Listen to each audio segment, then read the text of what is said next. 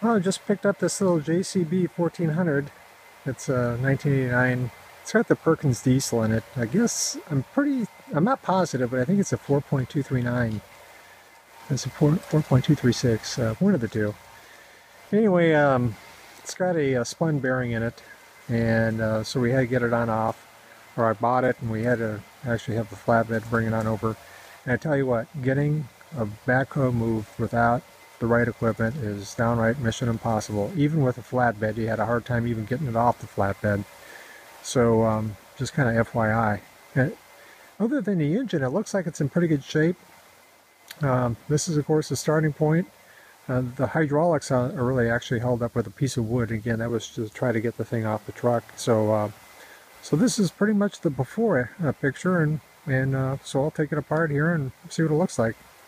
So I think that's pretty much it.